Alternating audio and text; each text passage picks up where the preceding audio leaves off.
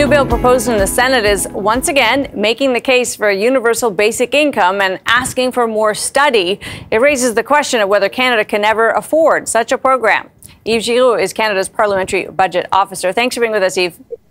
My pleasure. And the PBO has looked at this question in the past, so let's start there. Can we afford this concept?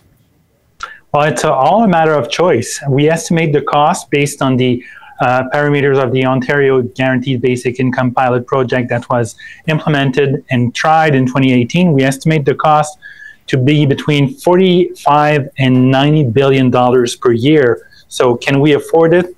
I think the answer is pretty much in the numbers I gave you. It depends how much people want to have a guaranteed basic income.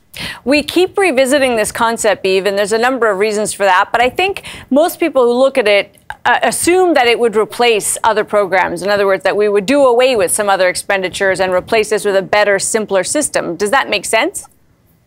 It totally does make sense. In fact, the estimate that we have provided take into account, on the one hand, the gross costs, and on the other hand, we also include the net costs. That is, if you eliminate a series of programs and tax credits, notably social assistance, which would be replaced by a guaranteed basic income, but also a series of tax credits such as the GST credit or the working income tax benefit, which has changed name recently. So there's a bunch of provincial and federal tax credits that would be replaced or could be replaced to partially offset the cost of a guaranteed basic income.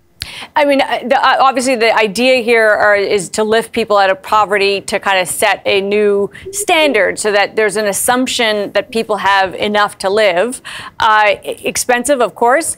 There are other long-term benefits, and I'm sure they're hard to cost. But has anybody ever, is it possible to even look at the benefits from a health point of view, a long-term public safety point of view? There would be multiple different places you could point to say, if you change the course of people's lives, there's savings later in a variety of ways.